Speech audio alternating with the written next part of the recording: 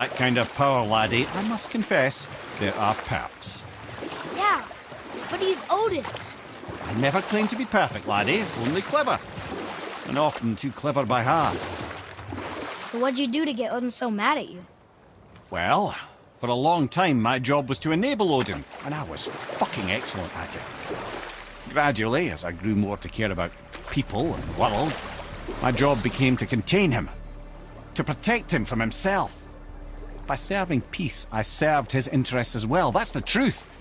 But he saw it as disloyalty. No longer trusting my motives, but not wishing to part with my brain or tongue, he bound me to a tree and adopted a new pastime of casual torture. Well, I'm glad we came along to cut off your head. Aye, lad. Lucky break that was.